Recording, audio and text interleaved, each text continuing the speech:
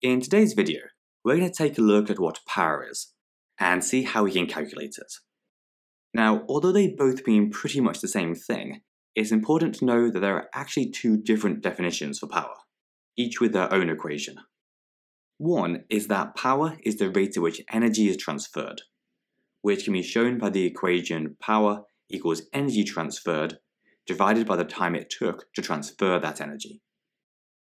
The other definition is that power is the rate at which work is done, and this can be written as power equals work done over time. Now, the term work done can be a bit confusing, but basically it's just a special measure of the energy transferred, and is used when a force is used to move an object by a certain distance. For example, if you pushed a car down the road, then the energy that was required would be referred to as the work done, as you moved it a certain distance. Whereas if electrical energy was transferred from a plug socket to your phone, we'd refer to that as just energy transferred, as there's no force or movement involved. In both cases though, power is measured in watts, energy transferred and work done are measured in joules, and time is measured in seconds. To see how the equations work, let's compare two lamps, to see which of the two is most powerful. The lamp on the left transfers 1200 joules over 20 seconds, while the other one uses 1500 joules over 30 seconds.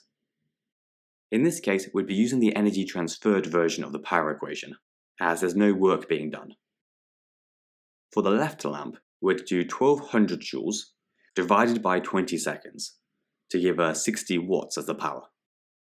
And for the right lamp, we'd divide 1500 joules by 30 seconds to give 50 watts.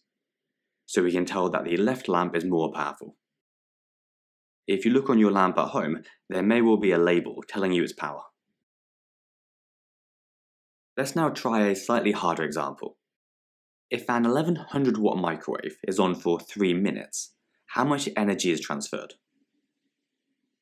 First, we need to take our energy transferred equation and rearrange it to get energy transferred by itself.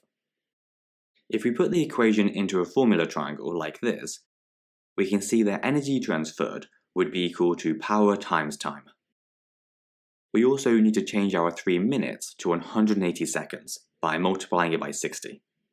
And finally, we can substitute our values into the equation and do 1100 times 180 to give us 198,000 joules. And whenever we have a big number like this, we can convert it to kilojoules by dividing it by 1000. So we would have 198 kilojoules as our answer.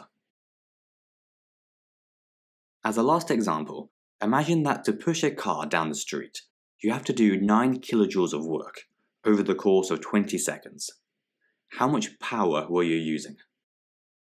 Once we have the equation, we can see that all we have to do is divide the work done, which is 9 kilojoules, or 9,000 joules, by the time taken of 20 seconds.